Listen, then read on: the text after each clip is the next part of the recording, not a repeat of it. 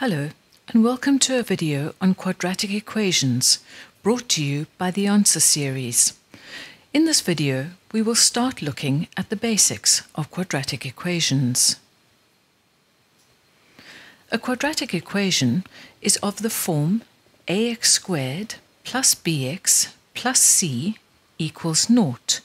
When solving a simple quadratic equation, you always put it in standard form first. In other words, you need to write it as ax squared plus bx plus c equals 0, and then you factorize. And then don't forget, if a times b is 0, then either a is 0 or b is 0. So if you want the product of two things to be equal to 0, the only way you can get that is if one of them must be equal to 0. I've got 4 examples here. I want you to pause the video, I want you to try these, and then we'll look at them together. So in the first example, I've got 2 brackets multiplied to give me 0. So how do I get two things to multiply to give me 0? One of them has got to be equal to 0.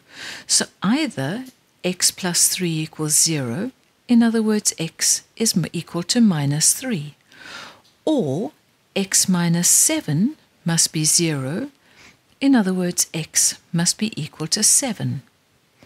In 1.2, the same thing, 2 brackets multiplied to give you 0, so either 3x minus 2 is 0, so x is 2 over 3, or 4 plus x is 0, so x is minus 4.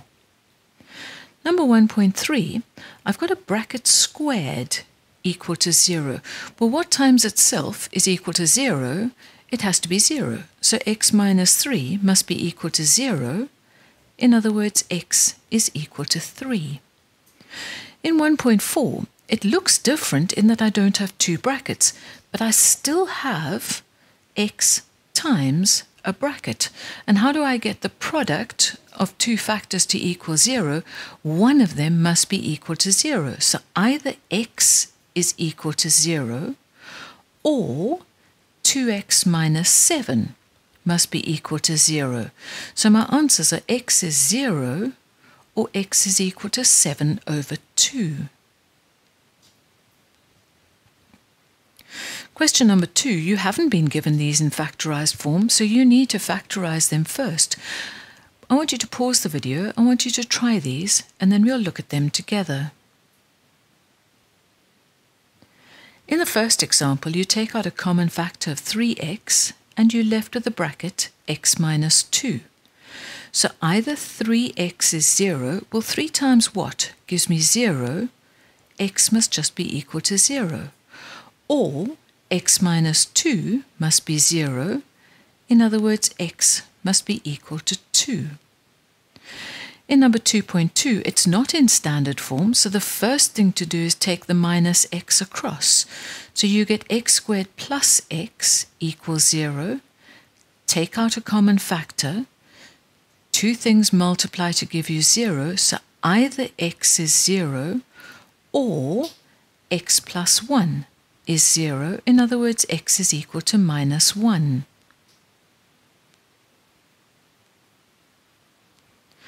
The next one has 3 examples. I want you to pause the video, I want you to try these, and then we'll look at them together.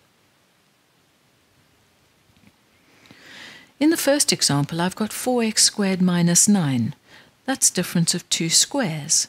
So either 2x minus 3 is 0, in which case x is 3 over 2. Or 2x plus 3 is 0, so x is minus 3 over 2. Question number 3.2 I can do in 2 ways. One way I can do it is to set up a quadratic equation, so take the 25 across, and I get x squared minus 25 equals 0. That's difference of 2 squares, so each bracket will give me a value for x. Alternatively, I can take the square root on both sides, but you need to be very, very careful. This is a quadratic equation, and a quadratic equation needs 2 answers. I know there are times when a quadratic equation, the two answers can be the same, but if you've got x squared equals 25, you need two answers to this.